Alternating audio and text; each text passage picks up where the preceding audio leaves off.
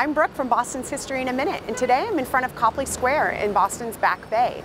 Copley Square is named for the famous colonial painter, John Singleton Copley, a Boston native who painted some of the most important revolutionary men and women, including John Hancock, Samuel Adams, Mercy Otis Warren, and Paul Revere. Now, the square wasn't always named for Copley. It was originally called Art Square or Museum Square because the Museum of Fine Arts was originally located here. It was named after Copley in 1883, and the statue of Copley was erected in 2002. Copley Square is flanked by 3 feats of architecture, offering unobstructed views of each, including Trinity Church, John Hancock Tower, and the Boston Public Library.